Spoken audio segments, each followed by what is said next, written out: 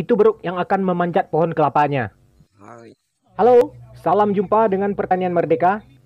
Kali ini saya dapat kiriman video dari seorang teman. Namanya Ricky Ricardo, atau biasa juga dikenal dengan Ricky Richard. Saat ini Ricky sedang dalam perjalanan menuju kebunnya, kebun kelapa, yang ditanam tumpang sari dengan kelapa sawit.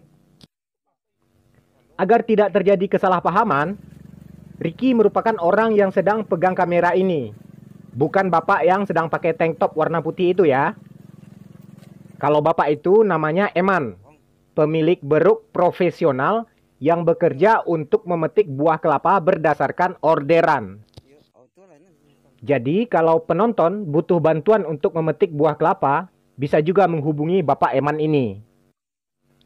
Kalau yang di belakang bapak Eman, yang diikat pakai tali, merupakan Beruk Profesional yang beliau pelihara sebagai mitra kerja untuk memetik buah kelapa. Saat ini, orderan memetik buah kelapa datang dari teman saya Ricky yang mengirimkan video ini pada saya. Dalam lingkaran warna merah, merupakan Beruk Profesional tadi, sedang siap siaga dan pasang kuda-kuda, serta mengerahkan tenaga untuk menjatuhkan buah kelapa yang akan dipetiknya. Dan jatuhlah satu buah kelapa. Kemudian, Beruk pasang kuda-kuda lagi, pasang ancang-ancang, buat menjatuhkan buah kelapa yang berikutnya. Mari kita lihat pekerjaan Beruk Profesional ini. Yap, iya, ini dalam slow motion ya. Kita sengaja bikin slow motion, karena nanti kalau tidak pakai slow motion, kurang terlihat buahnya yang jatuh.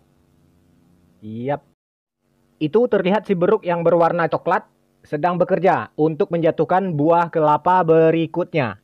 Mari kita lihat seperti apa pekerjaan berikutnya dari Beruk yang profesional ini. Ayolah Beruk, cepet dong. Sepertinya si Beruk sedang berusaha menjaga keseimbangan agar tidak terpeleset, sekaligus membagi tenaga untuk memelintir atau memutar-mutar buah kelapa agar terlepas dari tampuknya. Ini terlihat buah kelapa yang kedua jatuh. Blam! Si Beruk sedang istirahat sejenak, tarik nafas, mengumpulkan tenaga untuk memetik buah kelapa berikutnya.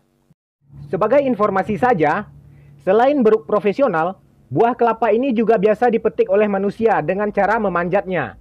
Namun, di daerah kami ini, sebagian besar buah kelapa diambil oleh Beruk Profesional yang sengaja dilatih secara khusus untuk memanjat pohon kelapa. Tidak hanya kelapa, terkadang Beruk ini juga dapat orderan untuk mengambil buah pinang.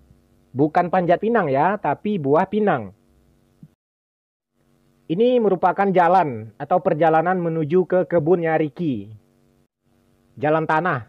Kalau hujan, ini susah juga lewat sini. Motor metik susah lewatnya. Perjalanan ke kebun kelapa milik Ricky ini jaraknya sekitar 5 km dari Jalan Raya Padang Bengkulu. Perjalanannya melewati beberapa kapling perkebunan kelapa sawit milik warga sekitar. Ya, mari kita lihat atraksi dari Beruk Profesional yang melompat dari batang kelapa ke dahan kelapa bagian atas. Iya, yes, sampai juga. Itu yang dalam lingkaran warna merah. Wah, terpleset kayaknya, bukan?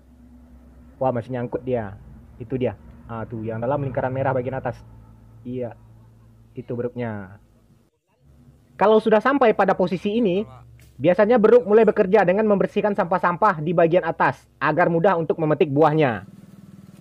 Sampai di sini dulu cerita kita. Jangan lupa subscribe dan share sebanyak-banyaknya. Wah, ini Beruknya. Santuy ya bro. Terima kasih. Wassalam.